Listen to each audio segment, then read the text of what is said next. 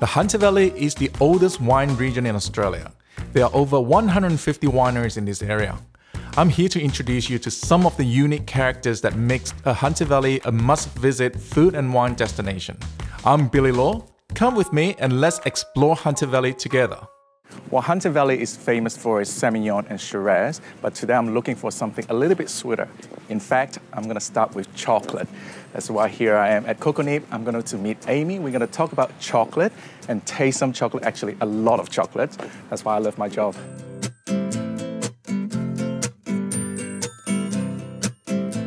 Hey, Amy. Hi, Billy. How are you? Good, thanks. I'm loving this place. I feel like a big kid in the candy store. Well, thank you. Chocolate store. Yes. I mean, it's a beautiful spot here.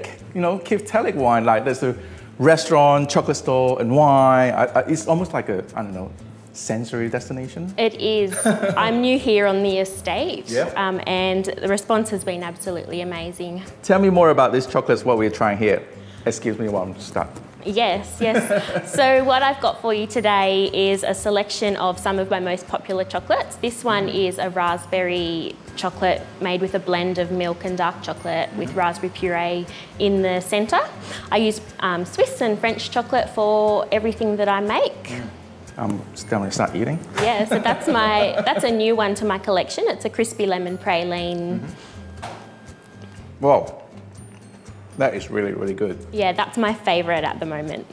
Well, I would love to sit here and gorge all the chocolates today, but unfortunately, I got to go and cook with Frank later on, so I hope you remember my white chocolates. I sure did. I've got a lovely bag of Swiss chocolate here for you. Beautiful. Well, thank you, Amy. I'm going to take this with me for the road. Thank you. Thank you. With a bunch of super sweet chocolate, it only seemed right to pick up a sweet wine. So next stop, the Iullis. Right, mate. So tell us more about the Iullis. How long has it been in Hunter Valley? My family have been growing grapes in the Hunter since the late 80s. But as far as sort of a wine brand, we've been here for the last couple of, since about 96. Right. And I've sort of been making wines for the brand since 98. Right, I mean, I can imagine. We have quite a sweet spot here. I mean, drinking some Lake Pick Semillon. So tell us more about this wine. Yeah, so this is, as you said, a Lake Pick Semillon. So it's one that we let hang out a little bit longer just to get a little bit riper, a little bit more concentration of sugar within those berries themselves. Okay. And then we harvest it, and when it's fermented, we don't ferment it out till it's dry. We stop fermentation so there's a little bit more residual sugar there. Right. Now, this isn't as sweet as, say, a Botrytis Semillon that you may have heard of before. It's a little bit drier than that. Okay. So really nice acid, but yeah, not that really sort of cloying sweetness, but enough to go really well with a dessert or something a little bit sweet. That sounds like a perfect match for my next dish that I'm going to cook with Frank, because we're going to cook with white chocolate. I think this would go really well with it. So I think it'll work a treat. Beautiful. Thanks. Cheers. Last stop for the day was one I've been really looking forward to. A brand new restaurant with a very modern take on the dining experience, EXP. Here I am at EXP. I already passed the white chocolate over to Frank, and he's going to dish up a beautiful chocolate dessert for me to pair with this Lake Pick Semillon, so I can't wait to dig in. EXP, what does it mean? It means experience. So we start with the experience, but we're also experimenting with food in here. You get exposure to many wines and produce in the area, experimenting, exposure, expertise of the staff. Yeah, it encompasses everything to do with dining, and that's what we're all about.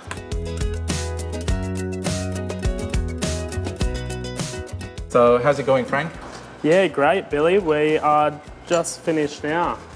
Here's your white chocolate mousse. Look at that. So what do we have here? So we've got a caramelised white chocolate mousse with Italian meringue, mandarin. So we've got a jelly, mandarin dust, and frozen foam. Right. Also some hazelnut crumb and caramelised white chocolate again. Beautiful. Can I dig in? Yeah, go for it. I think we should. So I believe all these are local produce? Yeah, we try and source as much as we can. So local eggs from just down the road. We make all our desserts on those, so our meringue and mousse. Mandarins from just down at Tinkler's Wine and Produce. Yeah, they have amazing fruits coming on for the winter season with citrus. And then hazelnuts just outside the area, so from Mudgee. We're just waiting for the next season of Hunter Valley hazelnuts to come in, which will be next year. That's just an art on a plate. So I'm pretty sure you're very jealous right now. For more inspiration, check out gourmethuntervalley.expedia.com.au. Well, thanks, Frank. I think we deserve a toast. Cheers. Cheers. What Hunter Valley inspired dish would you cook to pair with this wine? Post a picture of your dish to Instagram tagging Expedia.au, and don't forget to include hashtag Gourmet Hunter. You could win the ultimate foodie weekend getaway to Hunter Valley courtesy of Expedia and Destination New South Wales. As well as your flight, hotel and car hire, you will enjoy a spa session, a boutique wine tour and some truly gourmet meals. For more inspiration, check out gourmethuntervalley.expedia.com.au.